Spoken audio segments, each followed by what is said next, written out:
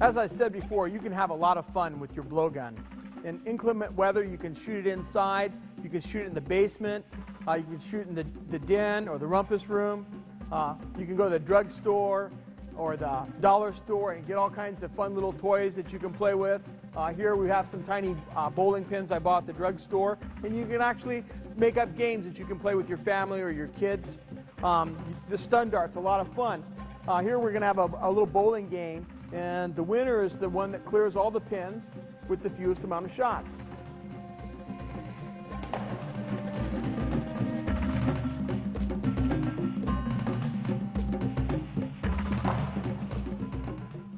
And I guess I win in 2 shots.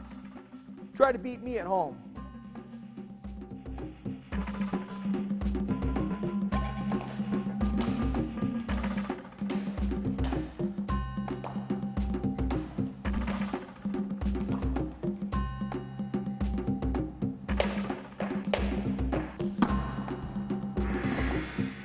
Puts quite a smack on a soda tin.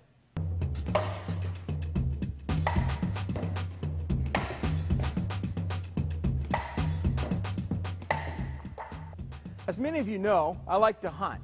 When you have a 625 Magnum blowgun, some stun darts, and some little plastic animals, you can hunt in the comfort of your own living room.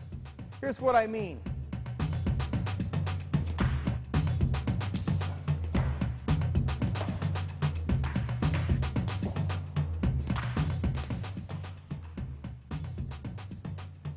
And there you have it.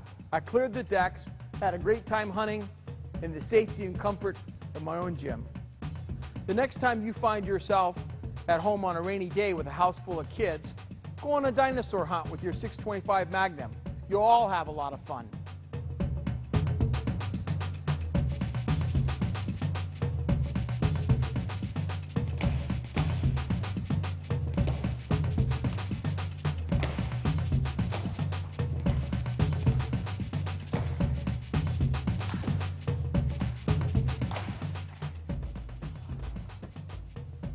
If the 625 Magnum had been around eons ago, the dinosaurs would have gone extinct a lot sooner.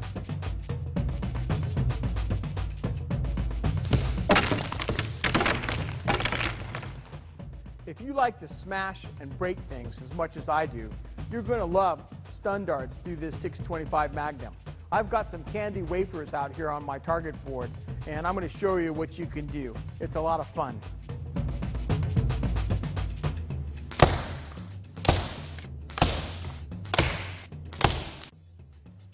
There you have it. A lot of destruction, but no harm done. One of the often overlooked aspects of our 625 Magnum blowgun is its usefulness as an impact tool in a self-defense emergency. This blowgun I have here in my hands is 4 feet long. It's lightweight, super fast, and gives tremendous reach. It'll outreach almost any other weapon an opponent might have in his hands and give you a real advantage if you're forced to defend yourself with it. This blowgun is made, as I've mentioned earlier, out of aircraft-grade aluminum. It's about 1.5 millimeters thick, and it's pretty darn tough, what you're going to see.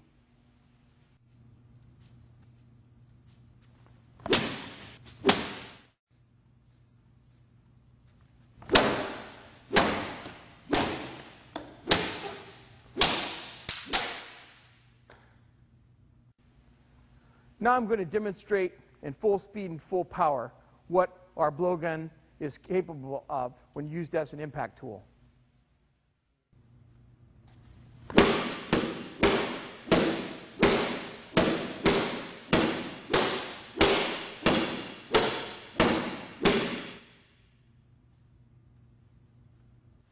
As you can see, I hit that pel pretty hard. I bent my blowgun tube a little bit, but it's still perfectly serviceable. I could take out 5 or 6 more opponents with this and still not damage it.